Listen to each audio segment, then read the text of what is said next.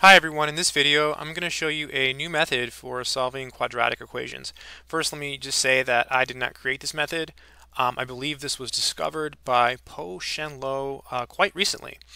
Okay, so this is a quadratic equation and we are going to go through the steps to explain how we can solve it using this new method. So first of all, notice the coefficient here is a 1, right? I made sure there wasn't an a here. If there is an a here, what you do is you simply divide everything by a and get rid of it and make sure it's a 1. The next thing to realize is that every single quadratic equation factors, and it has the form x minus r, x minus s, where r and s are the roots. You can factor every single quadratic equation no matter what. As long as you allow yourself to use complex numbers, it's okay. Now let's go ahead and distribute this through. So x times x is x squared. And then this times this is going to be negative rx. And then we have x times negative s, so that'll be negative sx. And then negative r and negative s will be plus rs. Okay, almost there. So now what we can do is we can combine these terms, right? We can pull out a negative 1 and an x. We can write it like this.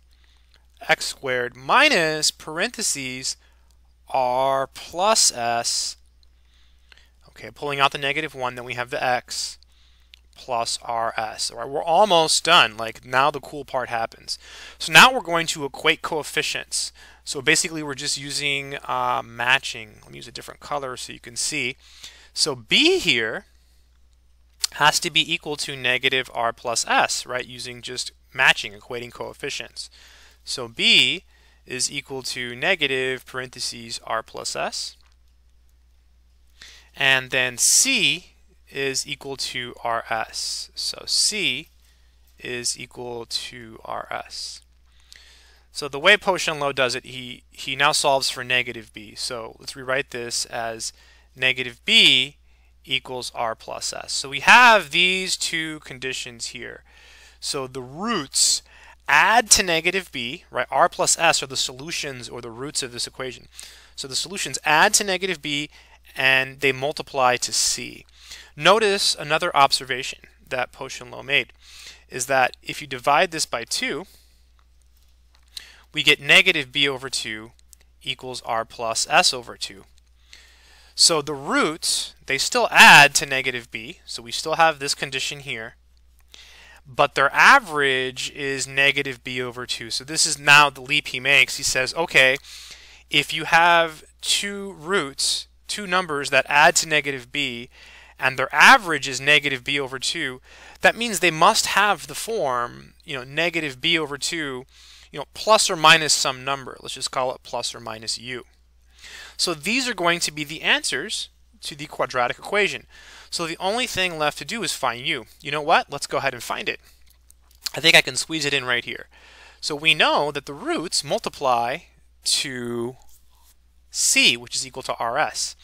So we know the roots, negative b over 2 plus u times negative b over 2 minus u.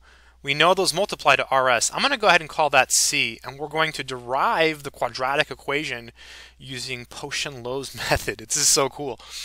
This is the difference of squares, right? It's a minus ba plus b, so it's b squared over 4 minus u squared, and that's equal to c. I'm going to go ahead and scroll down a little bit so we can see a bit better. I'm going to subtract this from both sides, so we get negative u squared equals c minus b squared over 4. Okay, multiply by negative 1, so we get u squared equals, we're going to flip the signs now, okay, so b squared over 4 minus c. Take the square root. That gives us u equals plus or minus square root b squared. Check this out. I'm going to skip a step here.